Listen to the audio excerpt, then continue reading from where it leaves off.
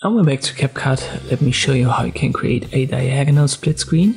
Doesn't matter if you use a rolling clip or just an image. I use both to show you that it works with whatever you put here. Let me use B and A, the short keys, to have the split and the select tool, and I make it the same length. Go to whatever is on top. Make sure it's selected in the timeline. And by the way, I use the default layout. Go to video and then mask.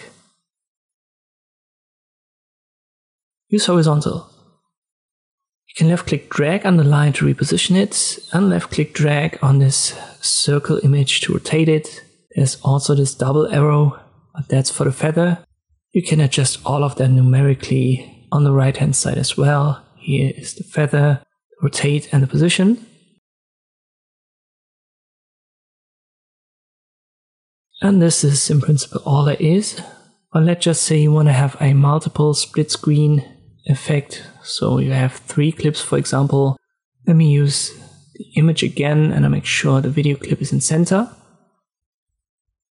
Top one already has our split. I'll reposition that a little bit, maybe up to here. And by the way, you can also scale the clip and position that under basic. Let me show you this for the video clip, then it becomes clearer why this might be necessary.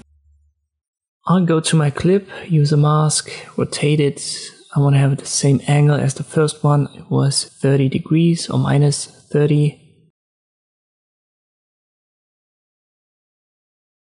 I have to reposition that, and now you can see the person isn't visible anymore, and that's the only moving part in the video clip.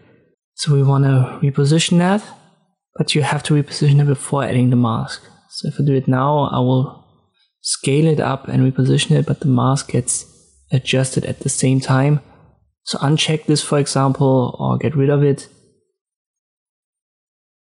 And then use scale and reposition here to have the person in center. Maybe this is a good position. Go to none and then reapply a new mask. We once again have to use minus 30 and reposition that. And now we have our person. And if I roll it, you can see we now have this double split screen, or whatever you want to call this. Once again, you can use clips, you don't have to use images, but it works with either. I hope this video was helpful, thank you for watching, and I'll see you next time.